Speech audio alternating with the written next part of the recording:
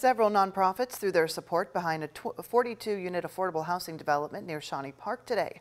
The proposal is $14 million, and the church leading the project says the funding for it is almost all secured. WHAS 11 reporter Travis Breeze is in studio now with what the project will offer and also some pushback on it. Travis. Shay, this project is being called Renaissance on Broadway, and it's going to cater to low-income people in the Shawnee and Chickasaw neighborhoods. The developers want it to be half filled with seniors.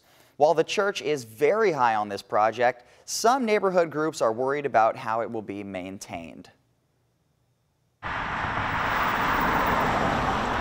It's my hope and prayer that our elected officials would continue to get behind this very, very important project. A show of support from various nonprofits Friday saying that Renaissance on Broadway is something the West End needs. I hope that not only is it a waiting list, I'm hoping that it drives us to say, how can we now build more of these around our community? I'm looking forward to other pastors being able to engage in this same level of building, developing. Head pastor Michael Ford Jr. with Christ Temple Christian Life Center has been working on this project since 2021. On Friday, he was joined by ElderServe and Dare to Care, who were equally excited. They will be able to come here, we'll be able to go there and offer our services to make sure that everyone's covered. Some neighbors have been worried about how the development will fit in and how it will be maintained. The Westover Neighborhood Association submitted a letter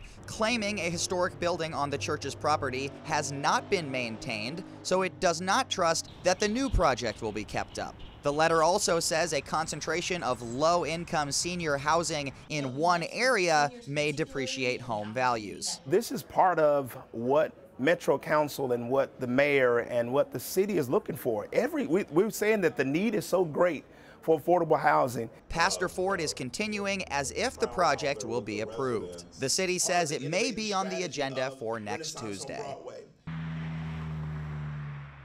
This project has been approved by the Planning Commission, but it still needs the full approval of Metro Council. Pastor Michael Ford says they have raised almost all of the $14 million, which includes a $9 million tax credit award from the state of Kentucky. In the studio, Travis Breeze, WHAS 11 on your side.